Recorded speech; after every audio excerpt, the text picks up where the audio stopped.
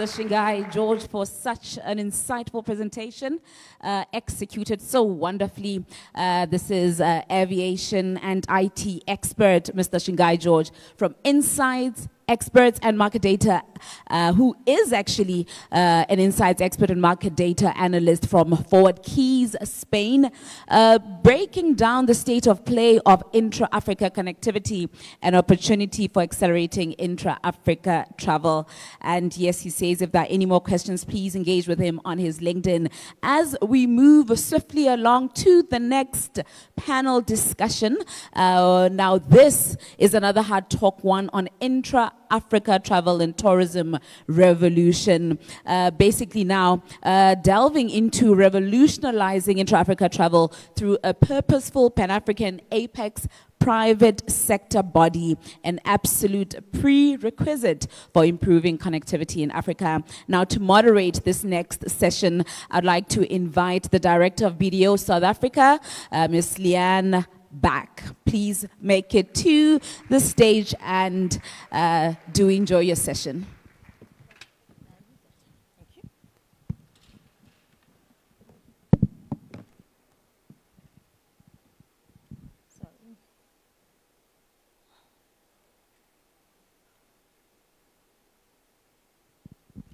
Good afternoon, ladies and gentlemen. I would like to call my esteemed panel to join me on the stage, please, as we talk about intra-Africa travel, which very much links into the presentation that we just had. It's about creating connectivity across Africa to drive travel by Africans within Africa. So, Ms. Winnie Muchanyuka, the CEO of Zimbabwe Tourism Authority, will you join us on the stage, please? Linda Mutesi, from Tourism Promotions Manager at the Rwanda Development Board, will you join us on stage, please? Monika Iuel, the Chief Destination Marketing Officer at Wesgro. And then finally, our thorn amongst the roses, or should we say our rose amongst the thorns? Pardon? The Y chromosome, yes. Dr. Bao Mosinyi, who is the CEO of the Civil Aviation Authority of Botswana. Will you join us? Thank you very much. Thank you, panelists. So before I pose questions to our panel, I'd just like to bring all of you up to speed who were not in the closed session that we had yesterday, where we actually discussed the formation of a Pan-African private sector tourism alliance, if you want to call it. So it's, as I mentioned, private sector initiative. And Kwach, Mr. Donkor mentioned it this morning in terms of this is the way we were going to move in terms of driving some of the connectivity that's needed across Africa. And yesterday we discussed the fact that there's proven research that shows that tourism becomes before trade. Tourism drives trade, which drives economic investment. So tourism is an underpinning requirement for economic activity in Africa. And we need to work together to create and to generate more travel across Africa. And it was decided that we needed to establish this Pan-African private sector body because we cannot wait for public sector to organize something like this, and we do believe that the tourism sector is private sector driven, and therefore it is important for the private sector to take this forward. And the key challenges that this private sector body would need to work on is about connecting countries together, but it was recognized that air access, visa access are very big challenges to chew, but that shouldn't stop this alliance from actually forming. So the initial focus was agreed it'll be on marketing. How do we get Africans to travel within Africa? How do we package and how do we market Africa to Africans? So today our panelists are most more public sector representatives. So it'll be interesting to hear from them in terms of how they see the role of this Pan-African private sector initiative in driving tourism from an intra-Africa perspective.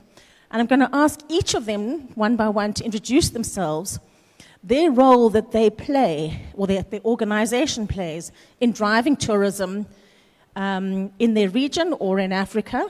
And then I was going to ask them to tell us how they see the role of this private sector entity in driving tourism in Africa.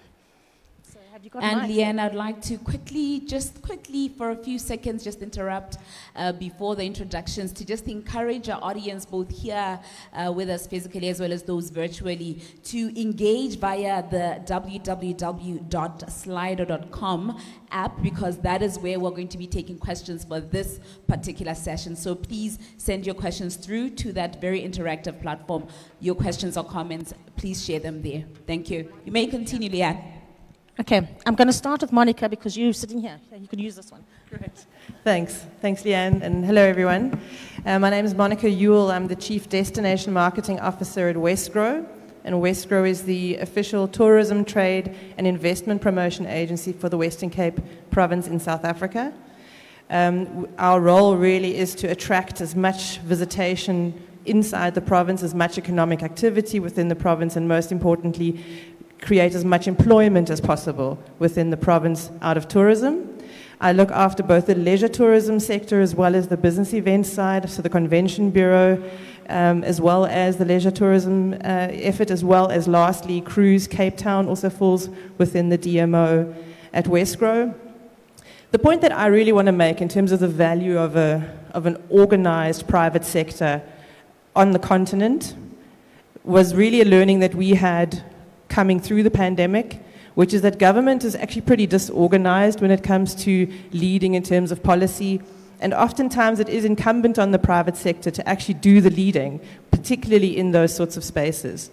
The challenge that we've got at the moment, and we saw it at the TBCSA leadership conference that we were in Sun City only last month, a lot of the barriers to growth in the tourism sector actually don't sit within our mandate.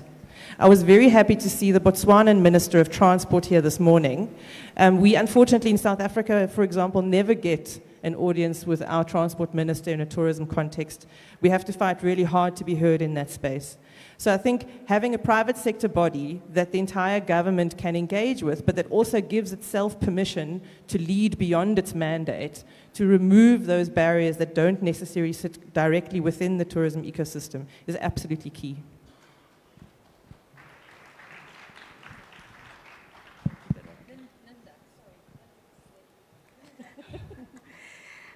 Hello everyone, my name is Linda Mutesi and I'm in charge of tourism promotion at the Rwanda Development Board. The Rwanda Development Board is a public institution that was created to actually drive private sector investments by enabling, of course, private sector. So one of the things that we do at the Rwanda Development Board, apart from investment attraction and export promotion, we also do tourism and conservation. And our role for tourism and conservation is to obviously attract as many visitors into the destination, mostly focused on leisure and MICE, and also to develop products, maintain the product, improve experiences, as well as manage the national parks within the country. We have 4 national parks. We've grown from just 2 national parks to 4 national parks in the last few years. So it's been a journey for us. It's a young destination compared to most of Africa, and we've seen a lot of growth. Perhaps my contribution to the topic that we are discussing today, the role of the private sector body or the alliance that was proposed yesterday, is basically I feel like government and public and private sector need to work together to make things happen. We've had several, we all know we have several regional bodies from, with the different regional blocks. And so what our experience has been in East Africa is, back then we had what we called the Northern Corridor Initiative. And this was driven by the East African Tourism Platform, which was specifically a private sector body. But what they did different was to engage government. And government sat on the table with private sector. And you know, you need your policymakers to be on the table with you if you want to drive something. And so things worked. We now have an East African tourist visa. If you want to travel to Rwanda, Uganda, Kenya, there is one common visa that we have, and you can spend as many as 90 days within the bloc. For East Africans, if I want to travel to Kenya, for instance, I don't even need a passport. I just need my ID, and that works. Similarly for other partner states, Kenya and Uganda. So the role of private sector is really key, but you've got to bring government on board if you want things to work as well. Thank you. I just want to say that's a brilliant example of interconnectivity in East Africa, and I think other blocks can definitely learn from what you have done. So it's a starting point. Thanks for sharing. Winnie. Good afternoon, everyone. My name is Winnie Muchanyuka, and I'm the Chief Executive of the Zimbabwe Tourism Authority. The role of the Zimbabwe Tourism Authority is to market and promote Destination Zimbabwe, and also to manage the destination itself. What is easy and what is on the surface is the marketing efforts that we do in country and across the borders. But what we also do behind the scenes is to set standards for tourism operators, to grade facilities, and to register designated tourism facilities. So that is the work that the Zimbabwe Tourism Authority does.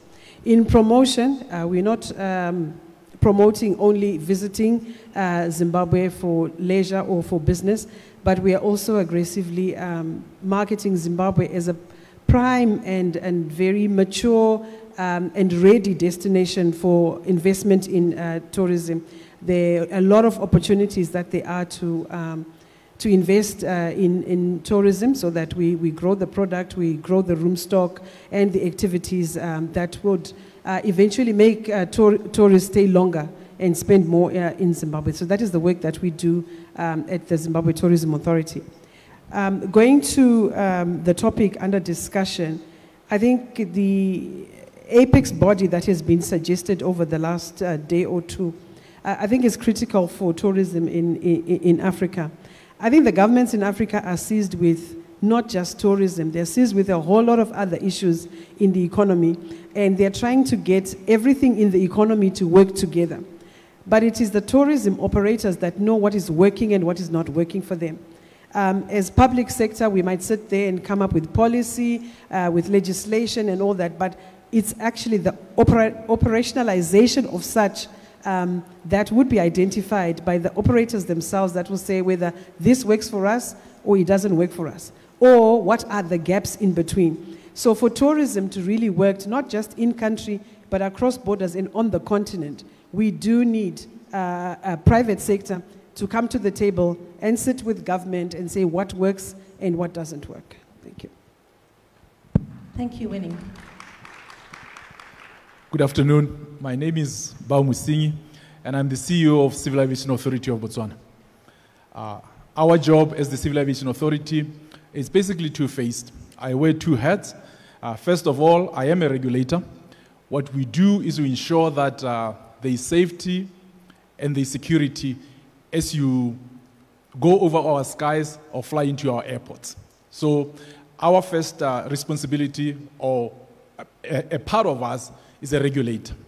The second part, or the second hat that we wear, is a service provider. That is, we operate the airports, and we also operate the skies. That is to say, all the navigation for the flights within the country or overflying the country is our responsibility. So CAB, two organizations in one, we are a regulator and we are also a service provider. The question about our contribution to to tourism. As all of you know, when you talk about tourism, you always talk about travel and tourism, as opposed to just tourism.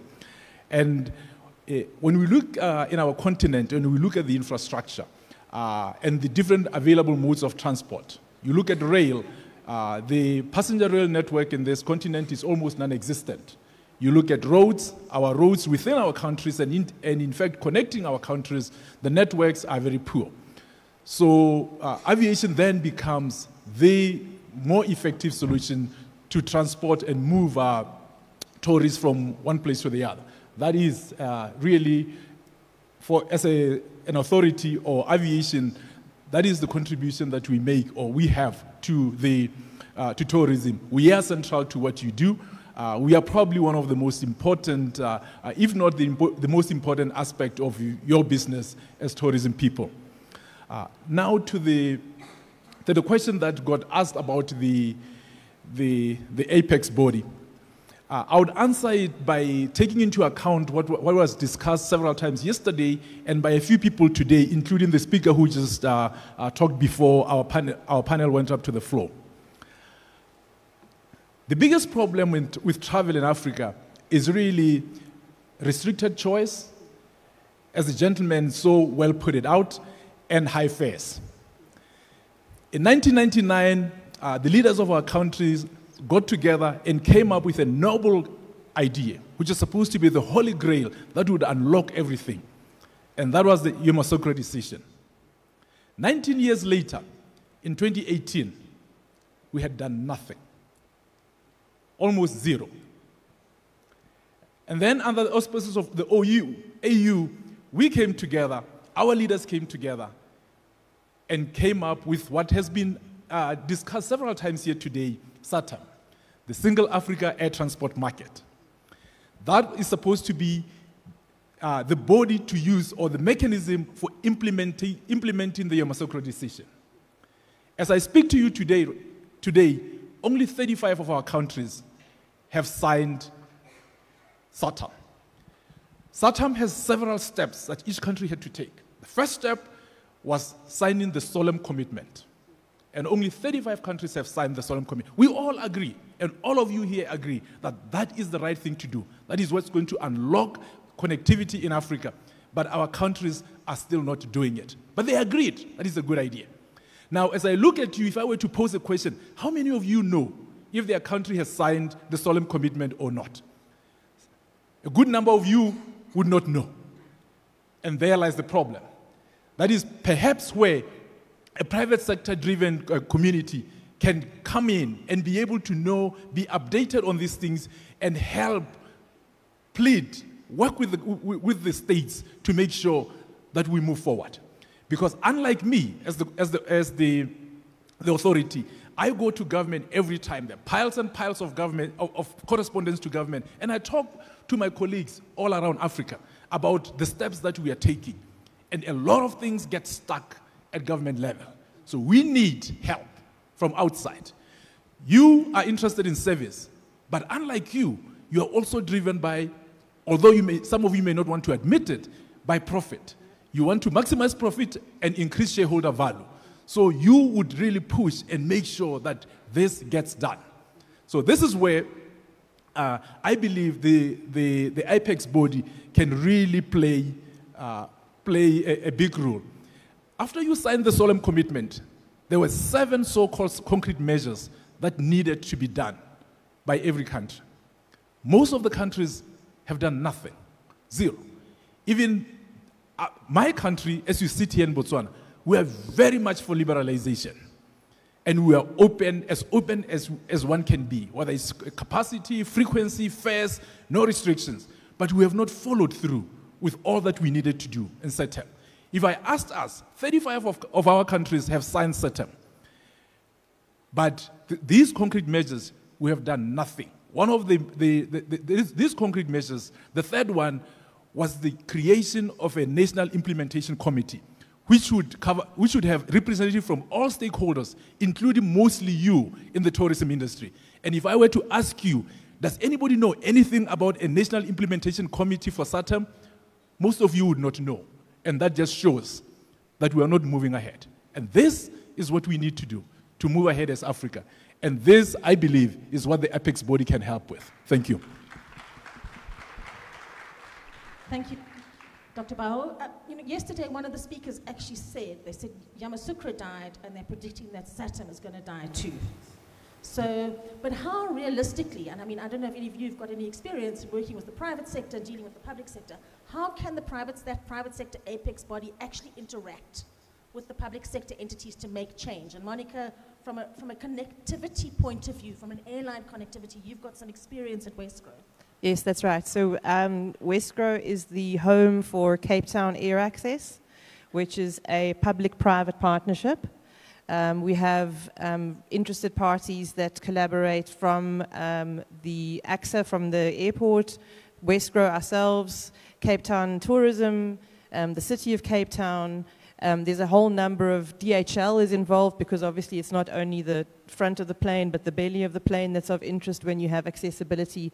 And so this is really one of those areas where, and I think we spoke about it yesterday in the closed session as well, and Chief very succinctly said it, when you find people that have got a common goal, then you can always convene. It doesn't matter if it's public or private sector, you have the ability to convene. The strength of an apex body, it actually empowers public sector to engage with it, if there's a sense that it is representative.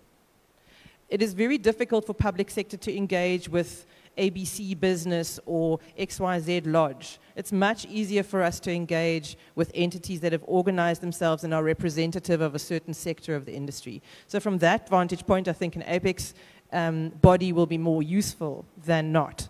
But I think that more important than anything else, we have to agree, or the private sector entities have to agree, what are those 3 things that you want to achieve with this apex body? Because, and then you will find support, and then you will be able to corral the individual associations behind this. It's understanding what is the African opportunity that is perhaps different from the South African opportunity, or not different, but how does it ladder up to the African opportunity? What are those things that we can all get behind in order to create those 3 big things that the apex body can start delivering and can start engaging public sector on? Thanks. I'm going to go I'll ask Winnie. Winnie, should this apex body then rather be a public-private sector partnership? Or maybe, why is the public sector, why do we not have an apex body representing the public sector entities across Africa? I think there's representation of sorts for public sector at continental level. That might be through the AU or SADC or ECOWAS or one of those groupings. And I'm sure in there somewhere is a component of tourism. So there's some kind of a regional or continental representation. But I don't see this from a private sector perspective. And like my good doctor here said that you need the private sector to come on board and push public sector for certain things to happen. Public sector are not runners of business. So whilst we might be seized with putting in policy, developing master plans and things like that, the private sector is worried about how much money do I make today and how feasible is it for me to engage in a certain industry, what barriers are there, do they have issues of taxation, do they have issues with legislation and so on. So they are the rightful people to come to the public sector and say, we have a barrier in this area, please can you help us unlock it. I've come from an apex body, actually. As I transitioned into the Zimbabwe Tourism Authority, I was president of the Tourism Business Council of Zimbabwe before that. And I would find that in our engagements with government would always insist that we come as an organized group. And I think when you're an organized group, you also narrow down what is critical for private sector. Because we could have a wish list that is from here to the end of the door. But I think there would be, like you said, 3 things. What are the 3 things that are critical? What is critical for industry at that time? And that is what you then push. If you have 3 things that are critical, you push those, you're done with them, you go to the next 3. Rather than try and attack 15 different wants and wishes for different associations within the industry. So being organized be it at country level or at regional level or continental level, will definitely be the way to go, because the issues would be like that. There are country-specific issues, there are regional issues, and then there are continental issues. So they would need to be approached from that perspective. So I think that it is critical. Government will run around and they will do what they need to do, be it amongst groupings like SADC and so on. But the apex body needs to come and push government or push the public sector to be able to get the wins that they want and grow the economy as such. Thank you. Linda, from your experience from the East Africa perspective, and we've got different countries have different levels of maturity in terms of organizing their private sector. And I'm sure you've seen that in East Africa, and you alluded to it in terms of that. How do we bring along, or how do we help those countries that have got, if you want to call it, immature private sector in terms of their formation and how they're formed? And how do we bring them into a sort of a regional bloc perspective, and then how do we bring them into from a continental perspective?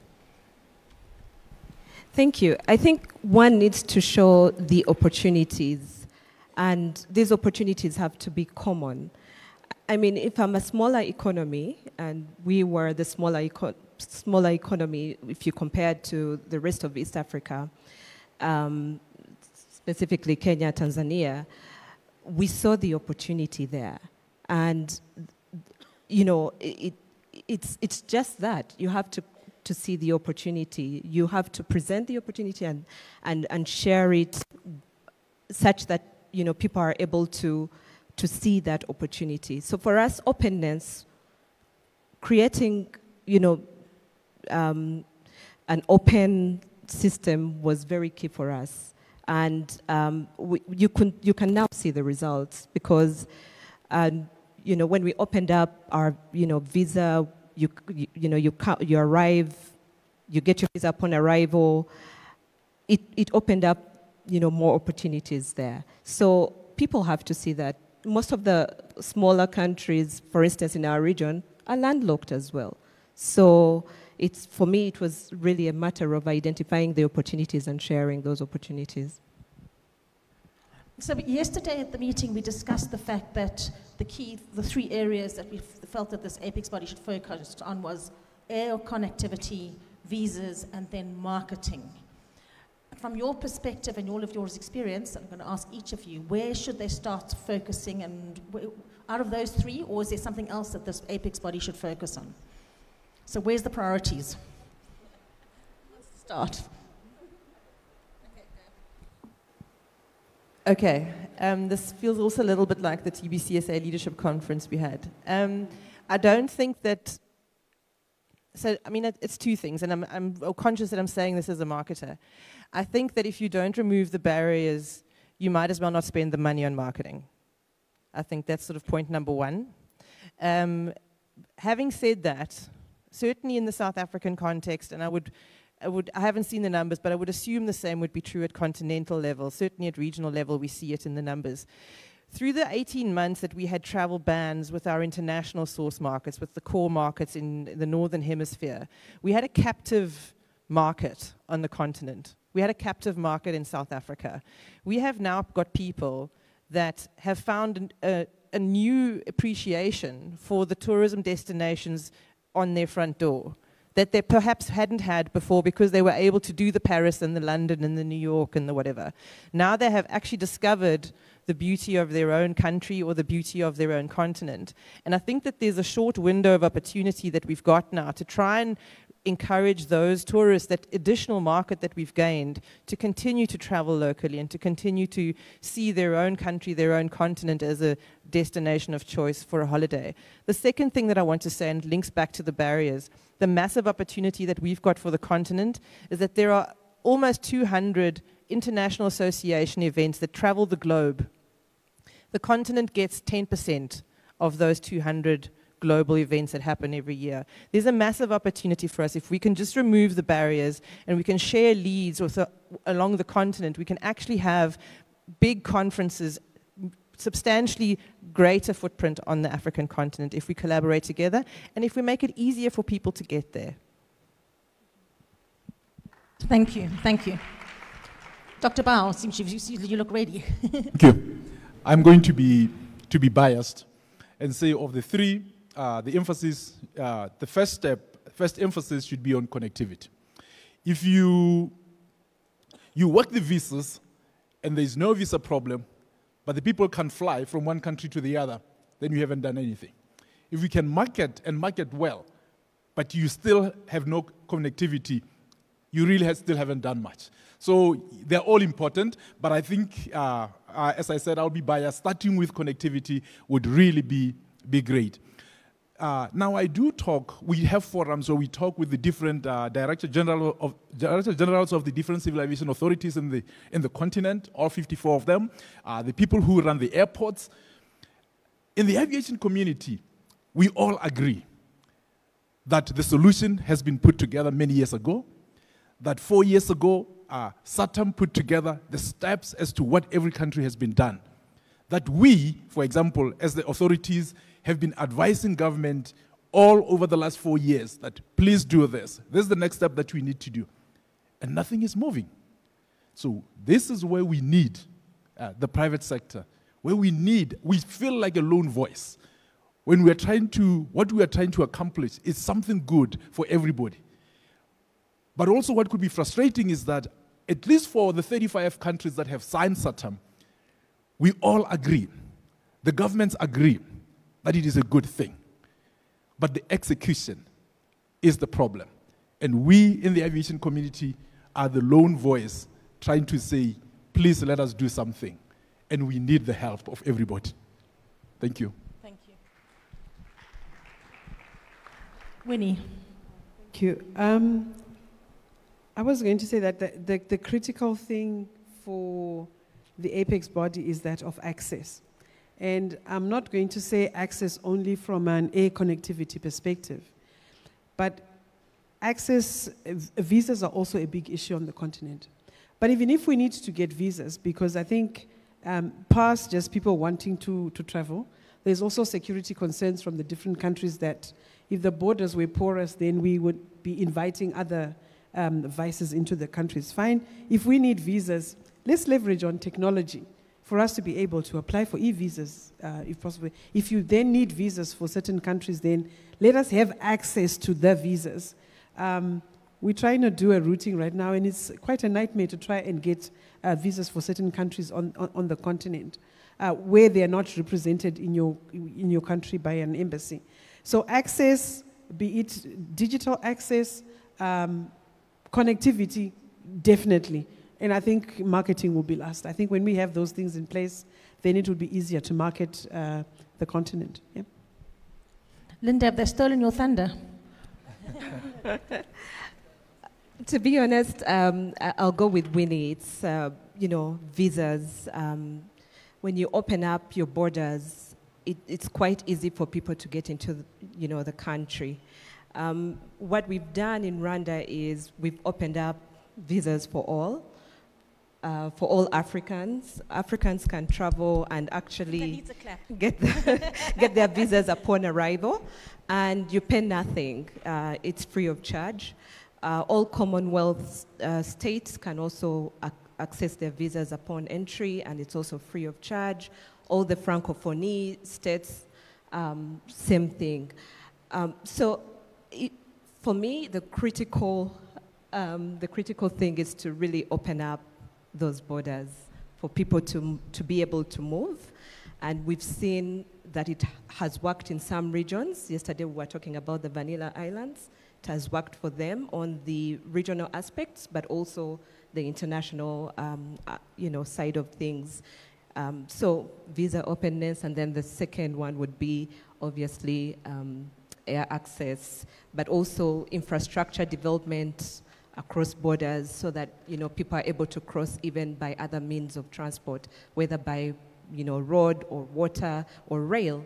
It should be easy for people to move. Thank you. Brilliant, thank you. So it sounds like this private sector body has got a lot of work cut out for it. Are there any questions from the floor? I didn't mention at the start, sorry, that we've had our time cut. That's the disadvantage of being at the end of the day.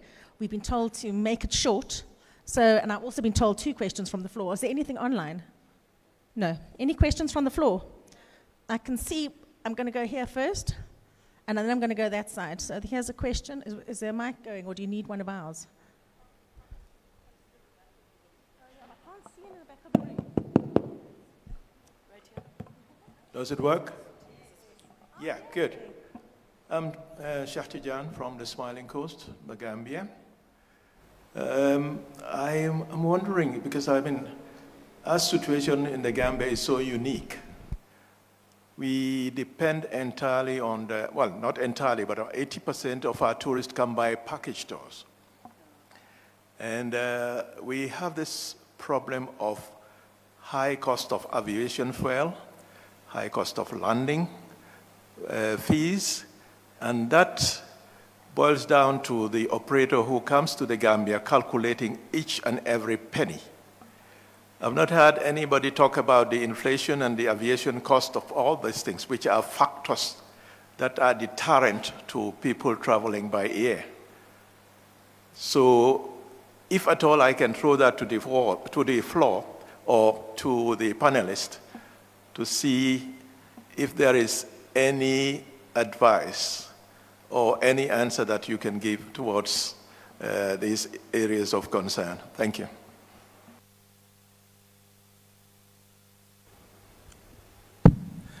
I'm not sure I understood you well, but if I did, what I would say is, it seems like I always come to the same answer. But when you increase, when you liberalize the skies and you increase the frequency, the market always works itself out. The prices will go down and competition will take care of everything. That's my view. And I think there's empirical evidence elsewhere that when such happens, the frequency will take care of the prices and a lot of things will come back to the right price. Sorry, I would agree with the good doctor and say that in the absence of opening up the skies and in the absence of multiple frequencies or multiple players in a market, you're always going to have this kind of situation because the airport authorities or the fuel suppliers will have fixed costs that they must take care of. You know, the pricing is going to be based on that. What is the fixed cost plus? So in the absence of lots of players in that market, we're always going to find ourselves in a situation where we overprice. And this is happening across the continent. We haven't opened up the skies. We don't have the frequencies that we should have. And if we had that and if we had more players, then our pricing will certainly come down. I tend to agree with you, and I think that this is a hard talk session, so I think we need to be realistic, that we have a lot of aviation entities on the continent who like their fees, and they're not thinking about the bigger economic picture and what the implications are. And so this private sector body could possibly play a role in showing what difference it makes by reducing the fees. Now the question from the floor. Okay, I'm going to the back on the right-hand side. And I think it's Luke or somebody next to Luke there that's right at the back there. Is there a mic going somewhere? I think it's coming. Are you two going to arm wrestle? Because you've got, both of you have got your arms, 3 of you have got your arms up. Okay, I think the lady in the yellow, because, thank you. Thank you, and good afternoon, everyone. I am Susan Ongalo from Kenya Tourism Federation. And I have just to add to the voice of what is happening on the floor. I'd like to talk about the Northern Corridor and say it was a success because private sector and public sector came to sit together and we achieved the single tourist visa and other, even communication across the borders. And then I look at the Kenyan story. Each parastatal under the Ministry of Tourism, we have private sector participation. And when we are in there, we are able to articulate the issues that are affecting our members' businesses. Things immediately or almost immediately. Then on the airline, maybe the open skies is not the topic for today. Let's talk bilateral agreements. as we were told from the case of Vanilla Island. Thank you. Chime in a little bit about the open skies and giving every African airline all the freedoms from the first to the fifth freedom right is actually one of the concrete measures of SATAM. So it's all encompassed in that. My question now. And also the bilateral agreements. One of the measures is for each country to make sure that all existing bilateral air service agreements and the future ones are compliant with SATAM. Because SATAM put measures as to this is what you need to do to make sure that your buses are in a better shape to encourage more connectivity, more frequencies. So I don't think it's something that can be separated. It's an aspect of SATAM. So the policies are in place. It's about getting our governments to actually to sign and then implement. Yeah. Thank you. Are we allowed another For question? my question, can I come in? Yes. I just want to say that if policies are in place and the government is not following it, what we need to do is to have activists. Activism is what we need now to push the government to implement the SATAM. Without SATAM, tourism will not be effective in Africa. Thank you. Thank you, ladies and gentlemen, and thank you to my esteemed panel, Monika, Linda, Winnie, Bao. Thank you for your time and for your valuable input and learnings.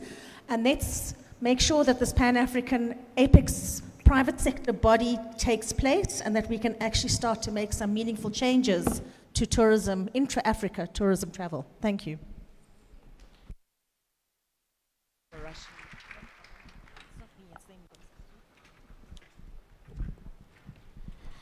Thank you very much to our esteemed panelists as well as our moderator, Leanne Back. I'd like to believe you would agree that that was a fantastic panel discussion. Very insightful. A round of applause for them once again, ladies and gentlemen.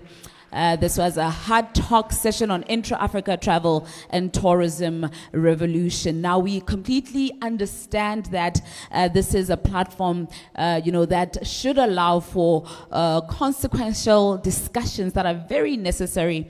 But unfortunately, at this point, we are running out of time as we have another event scheduled for you, my distinguished ladies and gentlemen, this evening. And I'd like to believe you'll take advantage of that as well as a moment to network and to engage, to interact, to ask questions, as well as to comment on all the presentations that happened here today. And you can even take it further to social media, to just go continue the conversation there. Right now, though, our last panel discussion for the day, before now we reflect on the day with Mr. Miller Matola, I'd like to invite our moderator for this next session, which is an African case study for economic inclusivity. This will be moderated by the Director of Communications, Ministry of Foreign Affairs and East African Cooperation from Tanzania, Ms. Mindy Kasiga. May we please give her a round of applause as she makes it to the stage to give us our final panel discussion for the day.